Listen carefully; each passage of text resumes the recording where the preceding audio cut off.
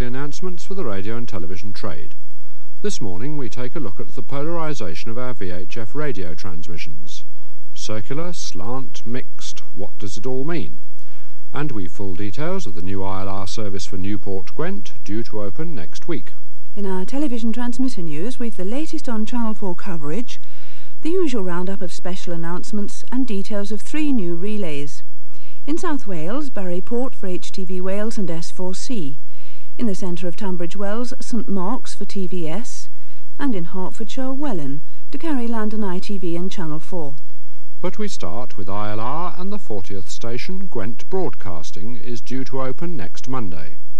The service is for the Newport area, and it's covered by a co-sited pair of transmitters at Christchurch.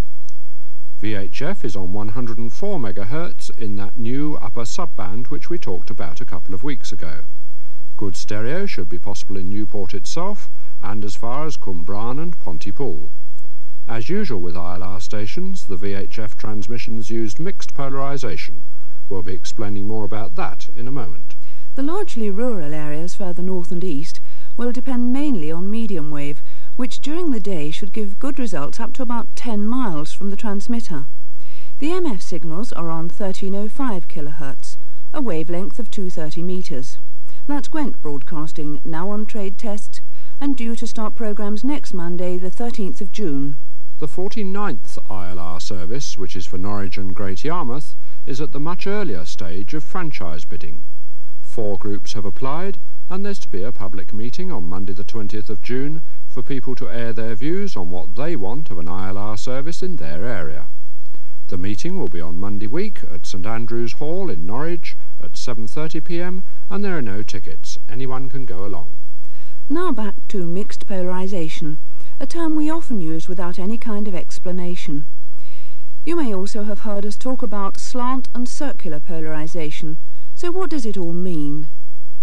You may know already that radio waves consist of an electrical and a magnetic wave, at right angles to each other, and both at right angles to the direction of travel.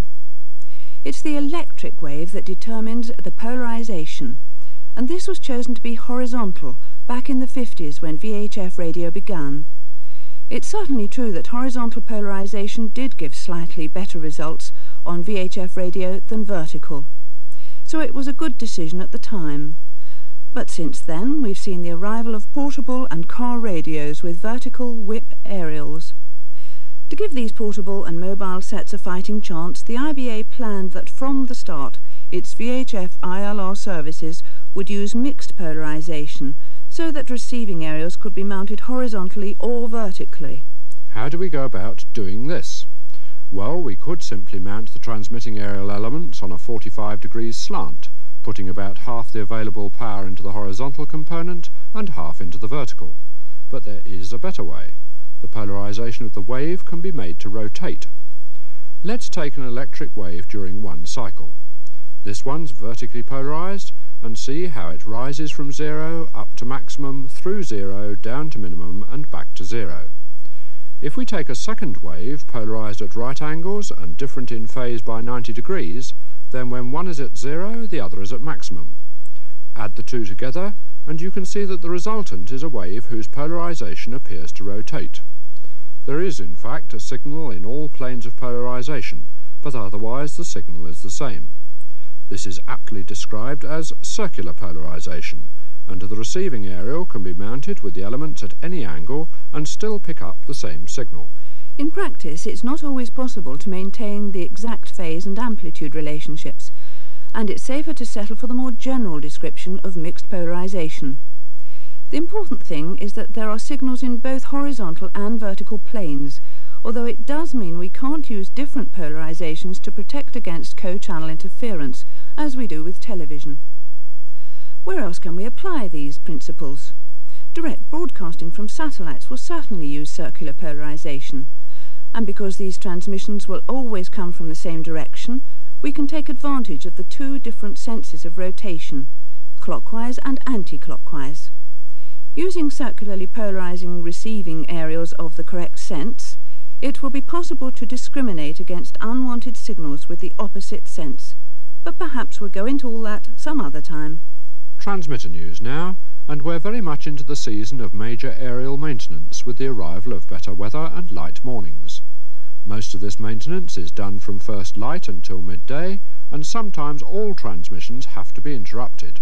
Otherwise there's reduced power for the whole of the 5 to 6 week maintenance period. This has been the case at Beacon Hill, Knockmore and Chatton since the beginning of May, but the work should not go on much beyond mid-June. Similarly, Midhurst began half-aerial working last Tuesday for aerial maintenance, so it's reduced power and occasional morning interruptions until the end of June. The same applies to Rose Marquee as of yesterday, and the aerial maintenance here will probably go into early July. Again, all channels are affected.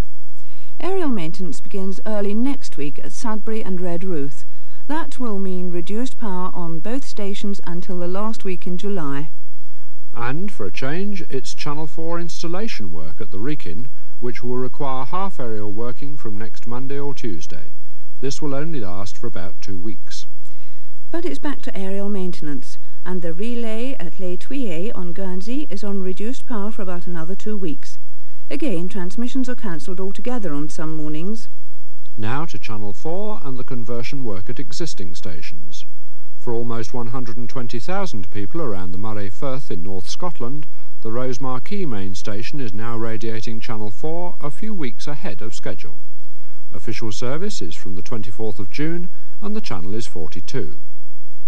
In Yorkshire, the Keighley relay began 4-channel working last Friday for about 85,000 people. The new channel here is 54. In Northern Ireland, Carnmoney Hill, serving about 25,000 people, is due to have Channel 4 later this week on Channel 50. And on the Wirral, the Staunton relay is now expected to bring the new channel to 85,000 Liverpudlians at the end of next week. New relays now, and 2 stations entered full service last Friday. In South Wales, Bury Port has ITV on Channel 61, with S4C on 54, so its Group CD aerials vertically polarised. At Tunbridge Wells in Kent, the St Mark's relay was switched on ahead of schedule and is now providing a better service for over 2,000 people in central parts of the town, just to the east of the Common. TVS is on Channel 60, but Channel 4 will have to wait until about August, when the Pembury station is equipped. In Hertfordshire, the Welwyn relay is now due to start transmissions in a week or 2. It should extend good signals to just over 2,000 people in Welwyn itself and parts of Welwyn Garden City. An easterly part of Oaklands and part of Tewinbury will remain unserved. London ITV will be on Channel 43, with Channel 4 available from the outset on 50. Group B aerials will be needed, vertically polarised.